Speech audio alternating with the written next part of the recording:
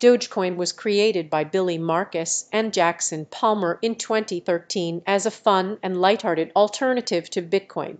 Its name comes from the popular internet meme featuring a Shiba Inu dog. The creators did not take it seriously at first, but soon the coin gained a following on social media and online forums.